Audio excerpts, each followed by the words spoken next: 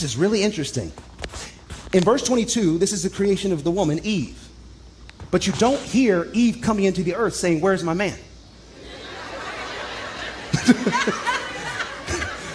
Huh? Am I reading it right? It says the man said. Eve came into the earth. Watch this. Adam was the one who was broken. Eve came into the earth whole. She had both ribs. Society wants women to believe you're broken if you're not with somebody. But God says the woman came into the earth complete, not seeking or needing anyone or anything. I don't know who I'm talking to today, but you got to stand in your power. You are one of one. There's nothing wrong with you if you're not with somebody. You as a woman are complete. You're whole. And I gotta say it because I'm tired of us supporting a culture that tries to make women think there's something wrong with them if they're not married. It's just not true. Wow, that's the most ridiculous thing I ever heard. The scriptures tell you that men should leave his father and mother and should cling to his wife, and they should be one flesh. You niggas are through. But I want to say shalom. First thing and foremost, I'm going to give all praises and glory and honor that's due to Yahweh, Ba'ashem, Yahweh Shai, Ba'ashem, Rakakwadash. I want to give double honors to the apostles and elders of Great Millstone and rule well. Blessings and salutations to the hopeful elect. Noise in this gospel, brother. I'm the standard of Yahweh, Ba'ashem, Yahweh Shai, wherever it may be. This is just a quick lesson through the spirit. You got this simple rule, this goofy, that basically is pumping these women. You hear these cackling baboons in the audience. Yeah. You know, typical Judite woman and typical niggas. He's condoning women to remain single and telling them something is wrong with them because people are portraying that they shouldn't be married or whatever, man. But basically, he's going off. The scriptures does not prove what you're saying, and this is based on an emotional response of being very opinionated. And this is why we say, you stupid Christians, man, you don't know the Bible. Okay, nor is the Lord dealing with you, nor was he ever dealing with you, because what you just said was completely contrary to the scriptures. Everybody that knows the Bible or have some idea about the Bible knows that man and woman supposed to be with each other, knowing that it's more beneficial for a woman to have a husband because it's a completion to the boat of marriage. That's why when you go into the book of Leviticus, you have a whole chapters on marriage and the concept of marriage. But this guy is basically telling you Eve came into the earth whole, not broken. That don't even make any sense, man. And you don't even understand the whole concept of the rib. You really think that the Most High took a woman from the rib of Adam, literally did invisible surgery on him, and all of a sudden formed the woman out of his rib? You out of your fucking mind, man. Okay, you're completely out of your mind. Because for one thing, if you understand that breakdown, when you put Adam in a trance and gave him that understanding, you would know that he took a woman from his particular kinsmanship or his lineage. Okay, it may have been down the line, may have been like a distant cousin or something of that magnitude. But he said she came in the world. There's nothing wrong with being unmarried. So if it was nothing wrong with being unmarried, then why did the Most High give the woman to Adam in the first place? If it's nothing wrong with being unmarried, because the whole concept of him creating a woman was so she can be with a man. You Christians are stupid, man. All right. But anyway, this is the book of Isaiah 8, and I got a couple of precepts. We're not going to get all into it. The last two videos I did pretty much sums up the scriptures we can use, but we'll, through the spirit, we'll bring out what we need to bring out. But this is the book of Isaiah 8 and 20. It says, to the law and to the testimony, if they speak not according to this word, it says it is because there is no light in them. Okay. And there's no light in this guy, because what he said is completely not biblical at all. Okay. And this is what happens when you have a bunch of emotional, simped out men that want to cater to women. And you notice the nigga ain't got no beard on his face. Okay. Has a lining, has a bald fade. And he looks like a complete momo, man. A straight homosexual. And that's what you usually get in these Christian churches. You get a bunch of broken men that simp and cater to women. And you hear all these women in the audience. You know what I'm saying? Basically, all the women in the audience condoning what he's saying because it elevates them. And he's doing nothing but promoting more feminism, more hatred for men, and he's creating a broken dynamic between a man and a woman. Because a man and a woman, they're supposed to be together. They go together like night and day. You know what I'm saying? We as men never said we didn't need women. Now, yeah, we are surviving without the help of women because we have to. And we're men, we take on the lead role, of course. You know, we're able to get our own things and do what we got to do. But having a woman at your side is nothing better than that, man, if she's in the right order. Like in the kingdom, you think we're going to have a kingdom full of men and no women? Hell no. We're going to have a lot of women in the kingdom. More women in the kingdom than possibly men. Because the women outnumber men 7-1. And they are going to be needed in the kingdom, man. Just like women are needed on this side. For what? For procreation purposes, companionship, comfort. Okay, to be subservient to you and your will. And that's the purpose they're created for. But when you don't have that, that's an off balance. That's not balance. So condoning women to being single, that's not a good spirit to be in, because honestly speaking, the scriptures it speaks on a widowed woman. And a lot of times a woman that's widowed is because she's older in age. You know, her husband may have died and she became older and barren in age to the point she had enough respect for her husband that she didn't remarry out of respect for Yahweh Ba'ashim Yahushai and her husband. Okay, and then you had certain women that were just barren, that looked down upon that, like Sarah, man. When she was barren, she didn't think she could conceive. And she was very distraughtful for that. But the angel came to her and told her, like, look, you're going to conceive. You know, and then when she laughed and scoffed him, you know what I'm saying? She was like, the angel was like, oh, you lied, like you roughly pair, like you kind of scoffed, like, what's up? And then when she conceived, she named the kid Isaac, man. You know? Which goes into well, you got your Tazadok, which means king of righteousness, and then you got laughter. All right, but this is the book of Genesis, the 2nd chapter. This is the book of Genesis 2, and I'm going to start at verses 20. It says, and Adam gave the names to all cattle, and to the fowl of the air, and to every beast of the field. But for Adam that was not found in him, a helpmeet for him. And Yahweh, thy power, caused a deep sleep to fall upon Adam, and he slept. That was a trance, like a trance, like a vision almost. Not almost, it was. And he took one of his ribs and closed up the flesh instead thereof. Okay, now this is not talking about cosmetic surgery when you go into the doctor and the Most High had the mask on with the doctor scrubs on. The Most High had a pair of tongues in his hand, and he was going to work on Adam, looking at the angels like, hey, pass me the scalpel, cut him up. And he made a woman out of his rib. No, it's not talking about that. Okay, this is talking about a woman of his particular kinsmanship. And it says in a rib, because you got bone of my bone, flesh of my flesh, which means family. When you are connectedly joined with somebody, like the joints and marrows, they're combined to make a particular structure. Okay, and the rib, which Yahweh like power have took it from the man, made he a woman, and bolt her into man.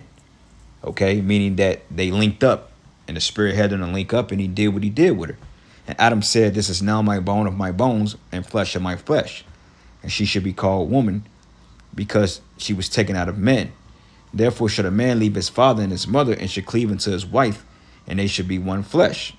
Okay, and they were both naked, and a man and his wife, and were not ashamed. Okay, and when it means that being naked, meaning they was without sin, I believe, if I'm not mistaken, because it goes into like the understanding when they knew that they was naked. Basically they was with sin, meaning in their shame and they sin. You know, but they were not ashamed of being naked because they was full of the glory of the Most High. Because Adam was of the order of the priesthood. That's why Adam set up the foundations of the earth by naming the animals and the particular the fish creatures and so forth like that of that particular priesthood, man. Because he was following Yahweh Ba'ashim Yahushai, which this Adam is actually talking about Yahushai. All right. But it says, and they should be one flesh. So if the woman was not created to be married, then the Most High would not create her in the first place. He wouldn't need no need for the woman if she wasn't meant to have a purpose, and it ain't to be single. Now, I admit certain women are better off being single because, you know, they bring nothing but confusion. But for the most part, women, they supposed to be with a man, even if they don't believe so. So that guy's a total fucking idiot, man. He's a numbskull, and that's why the Most High is going to do a number on you Christians. Because you Christians don't know the Bible, nor is the Lord dealing with you. All right? So this is the book of 1 Corinthians 11, and I'm going to start at verses 8. It says, for the man is not of the woman, but the woman of the man. Okay, so if the man really was created in needs of that, it wouldn't have made that statement. Talking about man was broken. Where in the scriptures that said that the Most High, that he was broken? It didn't say he was broken. Okay, but the Most High deals with balance. And he knows the desire of men, but he wasn't broken. But it was in natural context that the Most High would create a feminine woman for him, a woman. Because in the heavens, you got masculine and you got feminine spirits. Okay? You have feminine spirits. Like, look at the elect women on this side. They're angels, but they're feminine spirits. So you have masculine and feminine spirits. Okay? Hence, male and female. You have masculine angels, you have feminine angels. You see?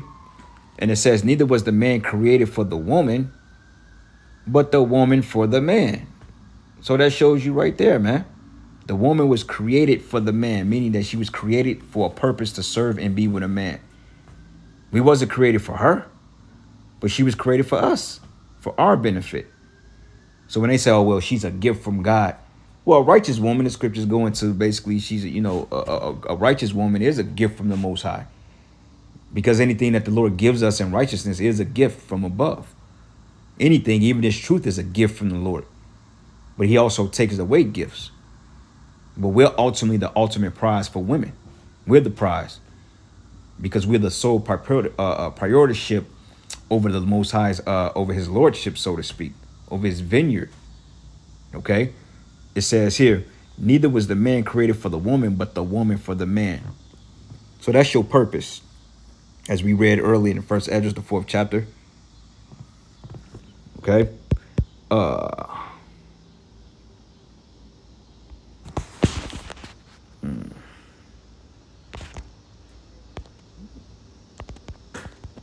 Give me 1 second.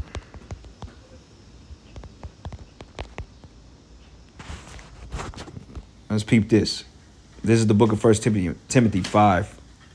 And I'm going to start at verses 11. It says, but the younger widows refuse when they begin to wax wanton against the anointed. They will marry. Okay?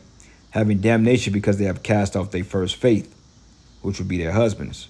It says, and withal they learn to be idle, wandering about from house to house, not only idols, but tattlers, also busybodies, speaking things which they are not. Basically, a bunch of women that have nothing else better to do but to be a bunch of busybodies. Camp hoppers, man. You know what I'm saying? Women that want to be with every brother because she's not occupied with what she has in front of her. Now she has to upgrade. It says, and I would therefore that the younger woman marry. The Lord just said, therefore you marry, because your whole purpose of being married is so you can find you some damn business. Because if you're not married and you're not dealing with anybody, then basically Satan creeps in and you're too idle. And before you know it, you off doing some wickedness. Wondering about, it says, I would therefore that the younger women marry.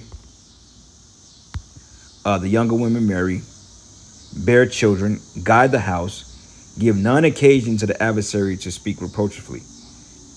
For some are already turned at the side of Satan.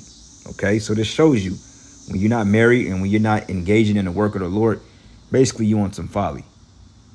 All right. So that's the point. You women, man, you're meant to be with a man. You're created to be with a man. So I don't know what the hell this bozo talking about, but this guy's a complete clown, man. All right. And the Lord is not dealing with him. And Yahweh Ba'ashemi Hawashai, Shalak, Rayim, Wa, Anashim, Wa, Haragim, Wa, Abayim, Wa, Mashapayim, I'll call this wicked demonic nigga right here. May the Most High bring death and destruction to him ASAP, man. The water tamyap tawab aman. To that guy, man, pushing that venom, that varmint. And you hear all them cackling baboons. Yeah, that's right. But yet, all you a week away from eviction. You getting served for fucking properly delinquent letters. You getting put on child support now. You getting ready to get locked up for paternity fraud. But yet you taking the advice of this simp bozo here, which he probably don't even like women. He probably like men. And then you look at yourselves later down the line because nobody wants you, man. Here you are, unmarried, 6 kids later. Last precept, 2 Corinthians 2. And I'm going to start at verses, let's